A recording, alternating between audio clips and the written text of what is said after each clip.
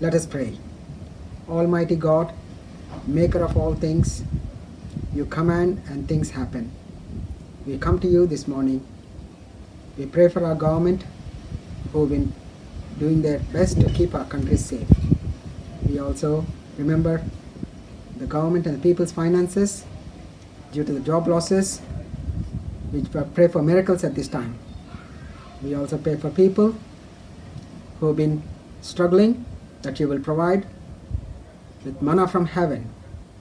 We pray for people who are struggling with mental illnesses, Lord, that your hand will be upon them. We pray that your Holy Spirit will minister to each and every one of us, and we will see many miracles and testimonies in the days to come. We ask this in Jesus' name. Amen.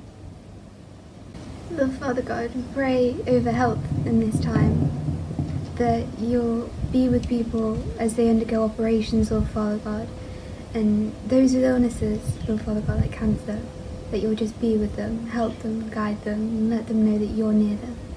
And Lord Father God, we enter a time where there's loads of loss around us. And Lord Father God, we do pray over families that are left, family and friends, and just help them to know that you're with them, and you'll be with them, and that you're their strength.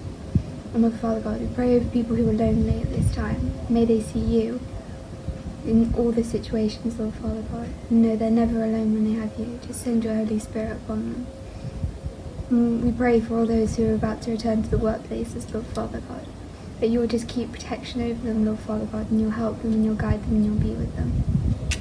In Jesus' name, amen.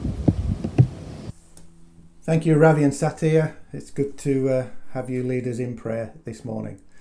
We've got some information for you. The first thing is we're working really hard at trying to produce this service by live streaming. Our worship team, along with Mark, handling some technical issues, are trying to get it so that we can broadcast live from the church on Sunday morning. So bear with us as we work along that schedule until the time that we can truly gather together again, all in our building. And we've got one or two other ideas about how we can meet together during lockdown, haven't we, Margaret? Yes, we're first of all, let me say thank you to everybody who's supporting in the cool of the day, and I hope you're enjoying those. They're a real privilege and a pleasure to make. But we are moving towards having a live in the cool of the day at church round about October. Of course, it all depends on government guidelines, but it really is an exciting prospect of being at least able to meet together. We can social distance well within the cool of the day.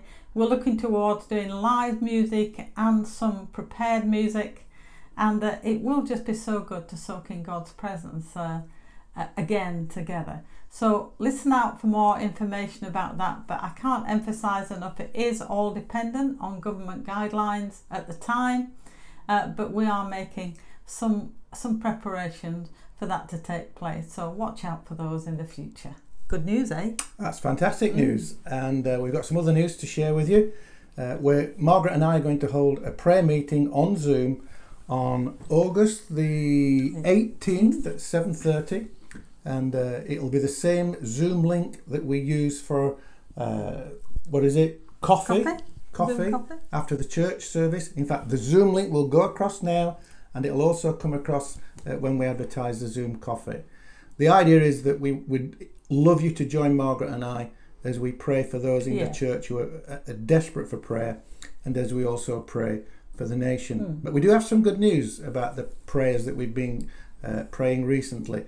Brian had his operation. It was very, very successful. He's out of intensive care by now, and just on general ward. He's eating, he's walking, he's having a shower.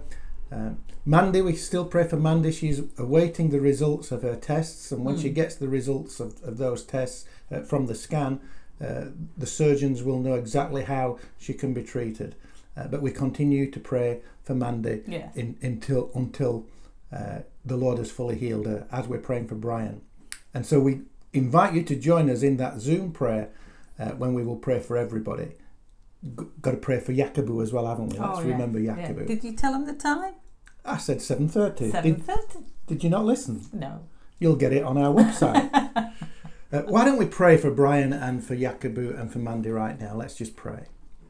Lord, we thank you for the success of the operation for Brian. Thank you for his recovery, that his body's holding up really, really well. That he's chatting, he's talking, he's moving around. And we pray for continued healing. We pray that every piece of cancer would have been taken from his body. Yes. And we pray that you protect him against any infection as he continues to recover and build up his strength, Lord, we ask in Jesus' name. And Father, we pray for Mandy, and we thank you for her. We thank you for what she means to us, for her love, for her friendship. And we just pray that you would heal her too, Lord God. We pray for that miracle. We pray for that miracle in the name of Jesus. And thank you for Yakubu's progress, and we pray for continued progress, continued healing, and for full and total restoration. Lord, we pray for all those in our church who are sick, and we just pray for the deliverance that comes to them because of all that Jesus has done. Yes. We pray that healing belongs to you because of what Jesus has done for you right now, in his precious name. Amen. Amen. Amen. Now, we're in the middle of August, and we would normally be preparing for the one event.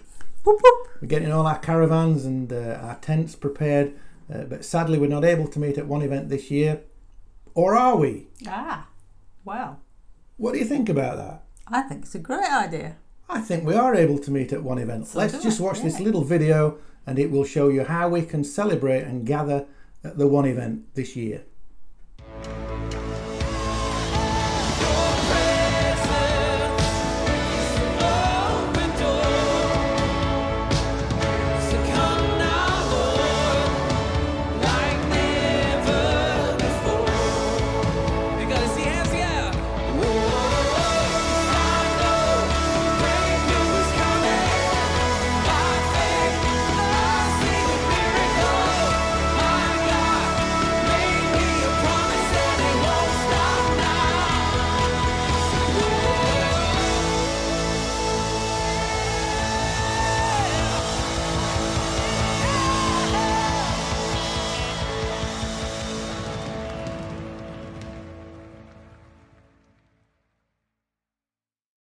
That does look interesting, doesn't it?